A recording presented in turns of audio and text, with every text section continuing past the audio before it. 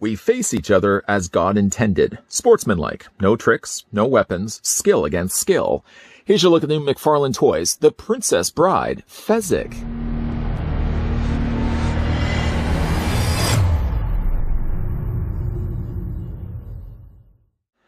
Fezzik the Giant was employed by Vizzini. He doesn't have a problem with subverting the law, but doesn't like to fight dirty. He is friends with Inigo. The two like to play rhyming games with one another from time to time at the ire of their employer. Fezzik is very tall and big, so at a very young age, his parents made him fight competitively. He is from Turkey, but met Vizzini in Greenland, where he was employed. Designed with ultra-articulation for up to 22 moving parts for a full range of posing and play.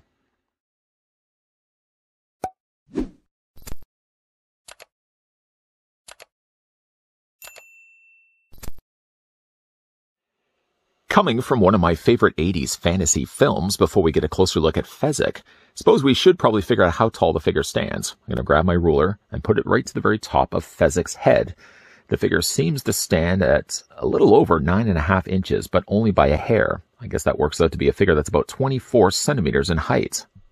This certainly would have made for a funner comparison if I didn't have problems with the figure, but we're going to slide over Fezzik just a little bit to free up some space and bring in the previously looked at and disappointed Swamp Thing.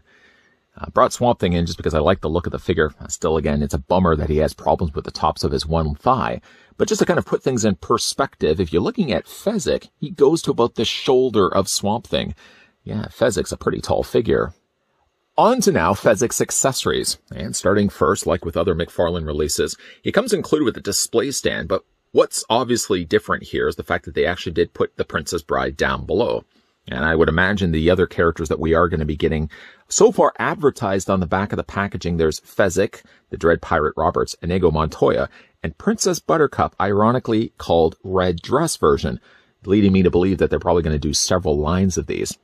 So at least we do get ourselves a branded stand, not for DC Multiverse, not certainly for Mortal Kombat. But can you imagine Fezzik in a Mortal Kombat game? He'd probably just be smashing people's brains with rocks and offering them peanuts.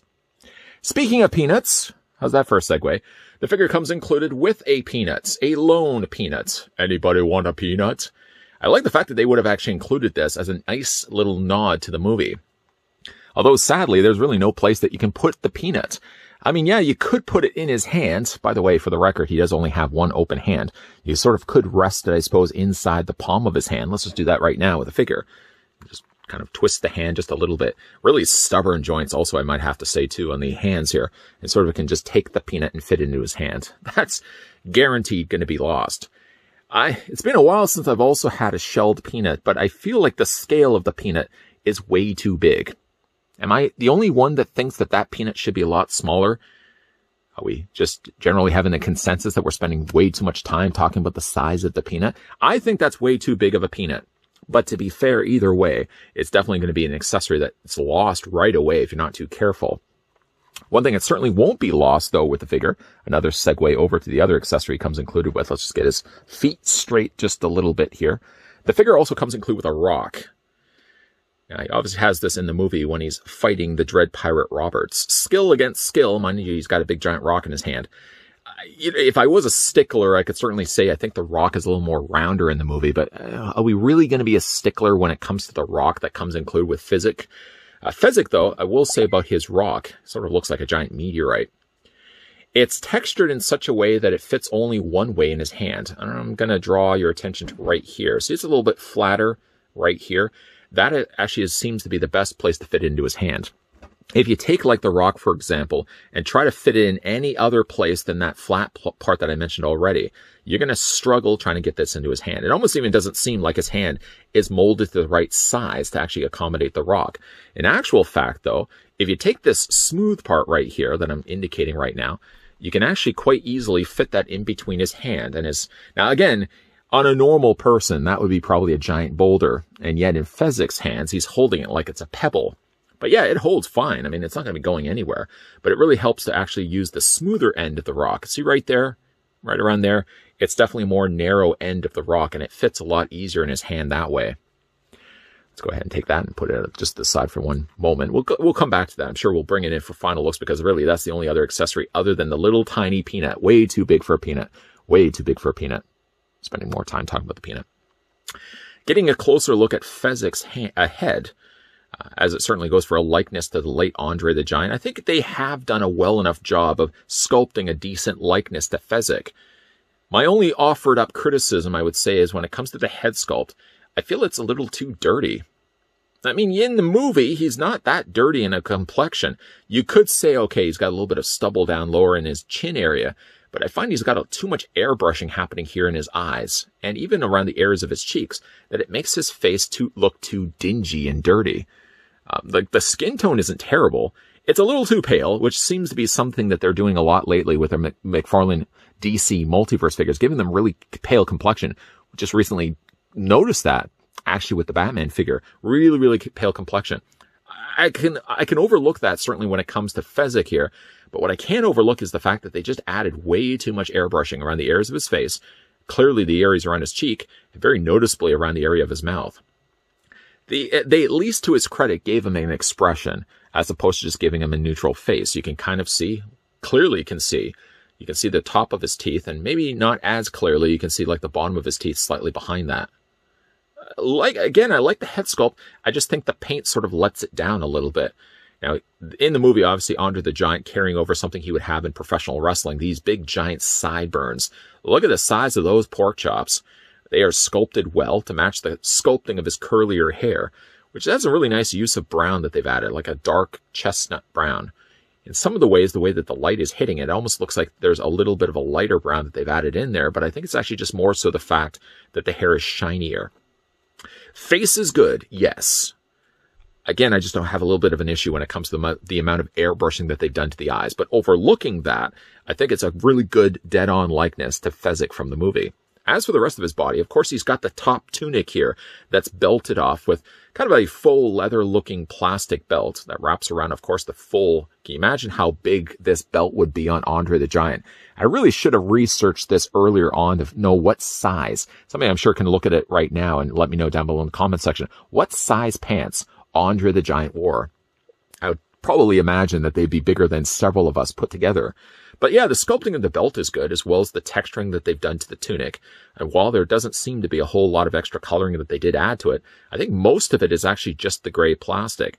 At least it's sculpted rather nicely. You can see as well the way that they would have tied up the tunic here in Andre. Would he have been able to dress himself for this role? I guess they probably would have helped to assist to get his big boots on. What size footwear would Andre? I don't want to really spend this entire review talking about the size of clothes that Andre would have wore, but again, to put in perspective of just how big this character is, when you have him scaled next to Inigo Montoya, next to even the Pirate Roberts, when he's first battling Pirate Roberts, how big Andre actually is on screen. Now his sleeves, actually, one thing I did want to mention about his sleeves, I don't mind the length that they've done, but one thing I've found already, and you may have already noticed this when we were trying to put the oversized peanut into his hand, is it really does limit any bit of posability when it comes to his wrist. I can barely move him.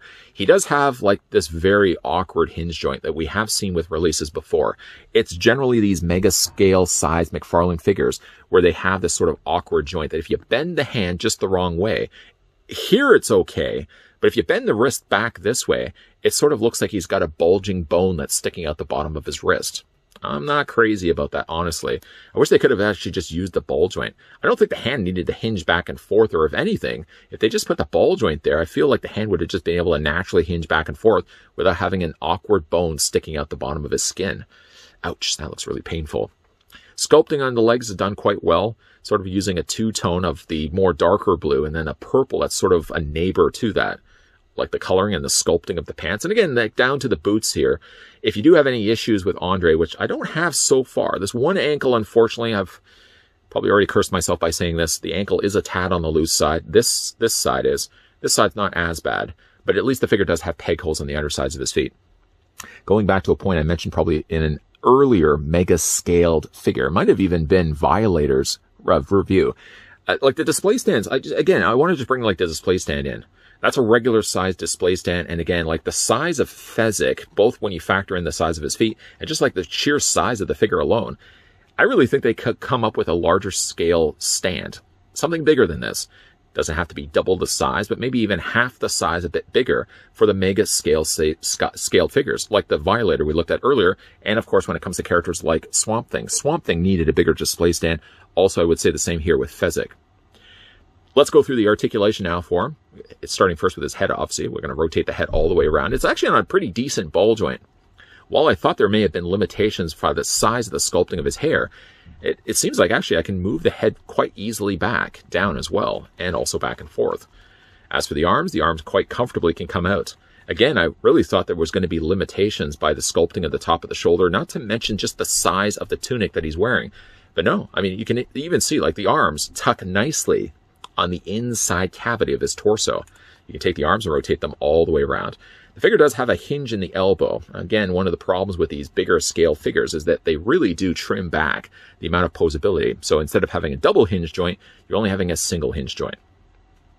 Andre's not really a ninja type of character. Fezzik, I can't imagine putting him in some crazy looking poses.